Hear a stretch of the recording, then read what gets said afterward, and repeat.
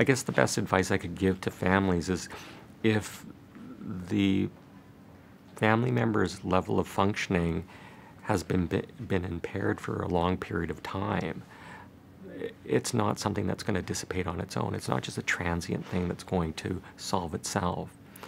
And the more impairment that's there and the longer it's present, no matter what that family member's saying, you have to stay engaged because there's obviously something going on. There's some evolving illness or there's some condition that needs to be either diagnosed and treated or remedied.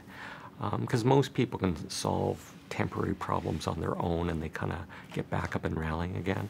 But if someone's not and they're hibernating at home months on end, not getting out, not caring for themselves, socially isolating, losing friends, losing their job, losing functioning, something has to be done.